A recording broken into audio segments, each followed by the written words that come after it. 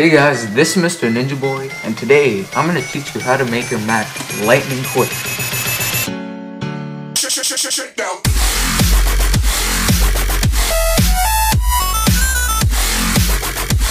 So by being a Mac user myself, I know that Macs by default run very smoothly, very securely, and very fast.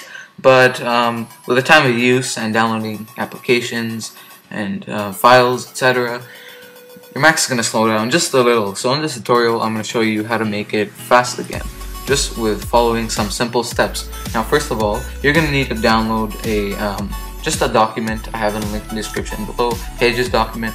And for the most part, we're just going to use Terminal. And Terminal is a built-in application in your Mac where you can actually use that to make your Mac faster. Make sure you've downloaded this document, and once you've got that, you have to have it open just to follow along with this. And we're just going to open up the Terminal application, so go to Spotlight and just search up Terminal, and it should be there. So open up the application, and by the way, Terminal is built into your Mac, so no download is required. So once you got this Terminal window, as you can see here, if you're not experienced with Terminal, if you haven't used it, basically what it is, you can execute commands almost like command prompt on Windows. If you're a previous Windows user, it's like command prompt. You can prompt commands, and I find it very useful for making your Mac faster. And yeah, so here, as you can see, are some commands that you can actually put into Terminal that will actually make your Mac faster.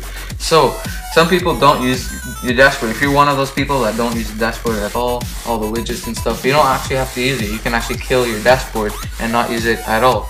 And it actually saves up a lot of CPU usage and RAM, because even if you're not using it, it runs in the background. So you can actually kill your dashboard using this code.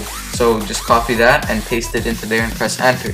Paste it into the actual we're gonna actually do that right now, so copy this and paste it here, and now we're gonna press enter, and as you can see here, it all resetted, and we can't actually access the dock, or the dashboard, sorry.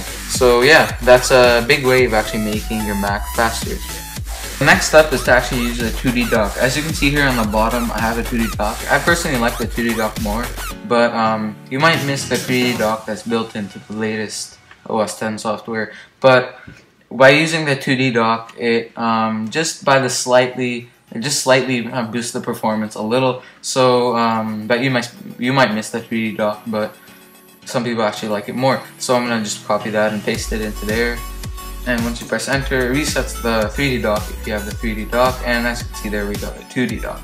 So yeah, the 2D dock makes it just ever so slightly faster. Now the third step is to remove window open animations. I find this one of the most effective ones to actually make your Mac faster. Not only the Mac faster, but to actually open up applications faster. I find some applications open 1 to 3 seconds faster than the original open up times. Like, I'll show you a browser I have here. Bam, it's open already. So it doesn't show like any animations when it opens, like the scale animation or anything. It just opens up. So I close it, bam, it just opens up.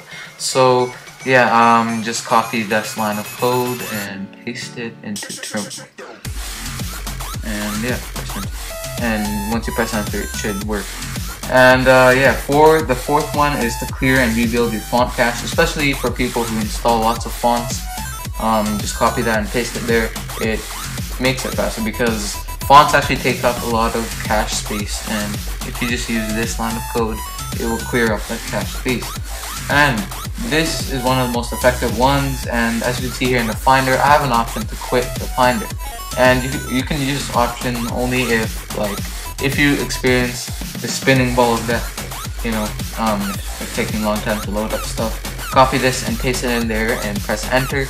And now I'll just show you how it works. So I'll go to Finder and quit Finder. As you can see, everything in the dock, everywhere, everything that's associated with Finder shut off. So now we're going to reboot Finder, and that's just a quick way of getting rid of the ball of death. And yeah, speeding up your Mac. Just in case if it's a little sluggish, you can use this trick, go in Finder and quit Finder, and then just reboot. So those were just the ways how to make your Mac faster using Terminal. Now I'll show you how to make your Mac faster by using Ice Clean. A free application is available in the link in the description below. Download that and yeah, I'll show you from there. So I'm on the official IceClean website. It's in the link in the description below. So go to visit the website and download one of these versions for your Mac. Once you've downloaded it, we're gonna open up the application, open up IceClean, and yeah, so let's open up IceClean once you've installed it, everything. So we're gonna go to cleanup, deep system cleanup, and remove all files. So you're gonna have to enter your password, and I have no password there. So yeah, enter your password and press OK. And as you can see on the bottom here, there's the spinning circle. As long as it's doing that, don't quit the application. This is very important. If you quit the application, it can actually harm your hard drive and the computer itself. And if you go right click here, it says application is not responding, but it actually is. So don't quit, don't force quit it no matter what, until this spinning thing ends. So yeah, I'm gonna pause the video right here until it fully does all the maintenance. And I find IceClean very effective because it really clears all the cache files, everything. It just makes your Mac faster, trust me. So use this file. I actually haven't tried all the other like maintenance and security network. So yeah, you can try that yourself. But for now, we're just gonna do system cleanup. So if you have followed all these steps, your Mac should be running faster and smoother right now. So if you guys like this tutorial, leave a comment below and tell me if you want more Mac tips and tricks and tutorials, etc. If you want me to continue. I actually thought of making a series, like a Mac tips and tricks kind of series, like one video a week. So yeah, leave your suggestions and comments down below. Thanks for watching. Subscribe for more. See you guys next time.